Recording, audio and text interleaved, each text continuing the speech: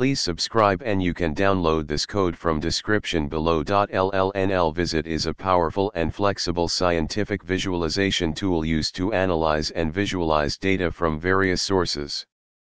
One of its strengths is its Python scripting interface, which allows you to automate data loading, manipulation, and visualization. In this tutorial, we will walk through the process of getting data into LLNL VisIt via Python, along with code examples to illustrate each step.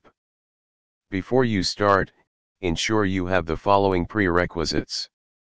VisIt: make sure you have VisIt installed on your system.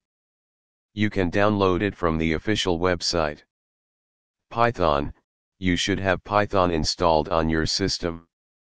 VisIt's Python interface is compatible with both Python 2 and Python 3. To get started, import the necessary Python libraries for working with VisIt. Before you can interact with VisIt via Python, you need to initialize it. Use the following code to do so. This command will start VisIt and prepare it for scripting. Now, you can load your data into VisIt.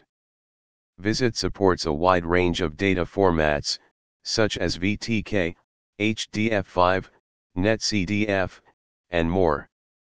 Replace path _to_ your data with the actual path to your data file. Next, specify the options for the visualization plot you want to create.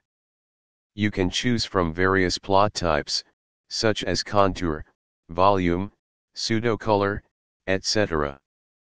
Below is an example of